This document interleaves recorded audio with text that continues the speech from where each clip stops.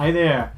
If you've been following me from part 1 where we got the prerequisites needed to use Azure Cognitive Services batch transcription functionality from Power Automate, brilliant. Like I said, we did that in part 1. Part 2, we created the batch transcription. This is part 3, where we'll be getting the transcription request and checking the status of its results.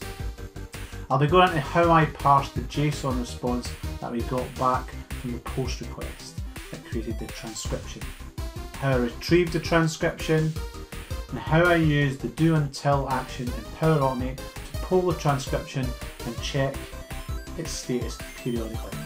We'll also do some housekeeping at the end to delete the transcription from Azure Cognitive Services. And finally, we'll look at how I analysed output of a successfully completed transcription.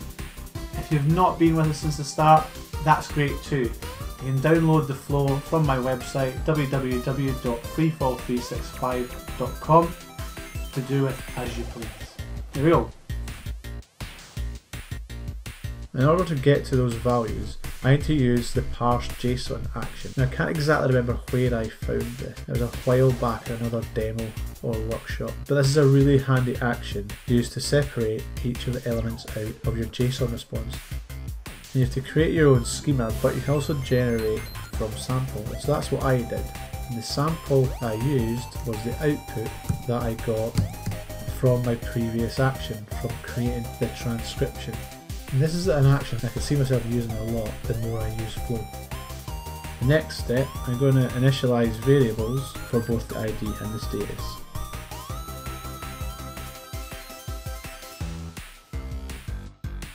The response we get from our parsed JSON action provides all those elements there.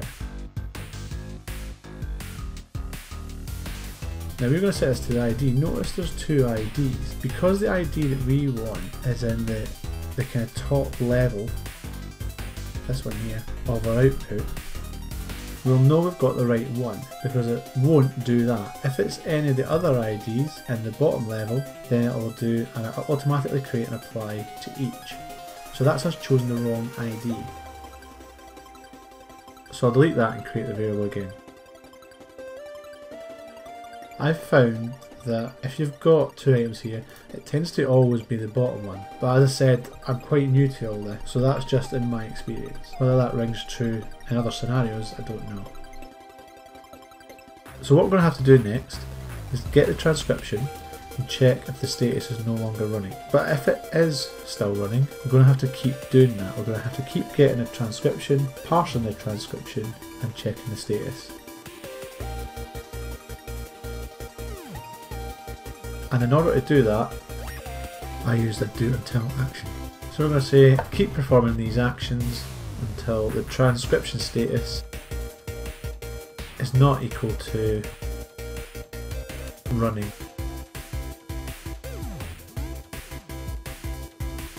The first thing we need to do in order to check whether the transcription has finished running is to get the transcription. And that's dead easy, because if we look at our Swagger document, all we need is the URI followed by the ID. So we're using get, use the same URI as we previously used, and put an ID in.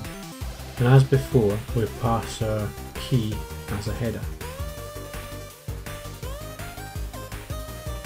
As before, we'll need to parse the response of the transcription.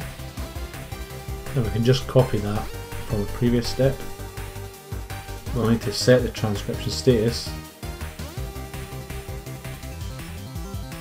to the current status.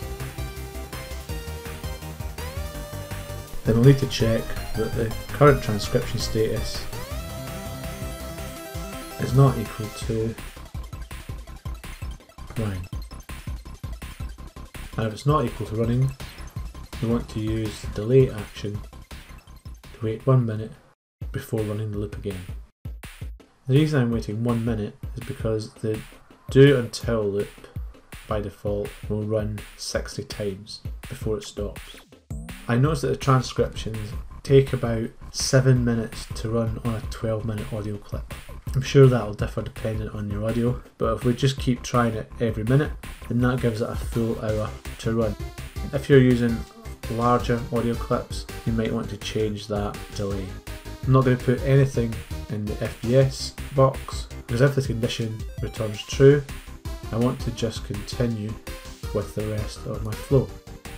The first step I wanted to do once that loop's finished is to check the status of the transcription again. But outside of our do until loop,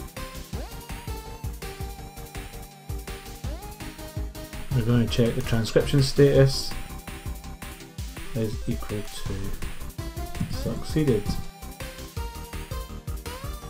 If it's not, we'll terminate the flow with an error. And I'm going to leave the FES actions alone just now.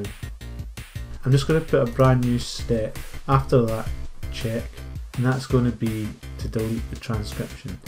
Because I want to run a test first and just check what the output of getting the transcription is when the transcription is successful. Because that output will contain the path to a transcribed file, which previously weren't there because the transcription hadn't completed yet. So to delete the transcription is another HTTP request. It's a delete request.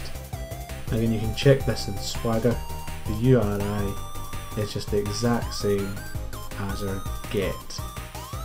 And again, we just copy our key into the headers. So let's just save that and then run a test.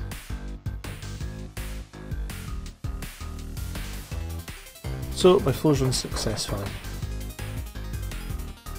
If you have a look at the do until step, it took 6 minutes to run. So 7 times. Having a look at the get the transcription step and the output, this results URLs is empty. That's the bit that we need. So for each one of the, so for the first 6 times of the 7, I would expect that to be empty. You can see status is running, it waited a minute. On to the next one, status running, no results URLs. Then if we skip to 7, we've got 2 results URLs. Now the reason I have 2 channels is because my audio is in stereo. If we scroll down to the status, it's succeeded. So I'm going to copy that response into Notepad++, set the language to JSON, and yeah, either one of those 2 URLs will give us what we want. So that's our batch transcription request completed successfully. In the next part, we'll look at what we can do with getting that transcription and saving it into a text file on OneDrive. Until then, blue skies.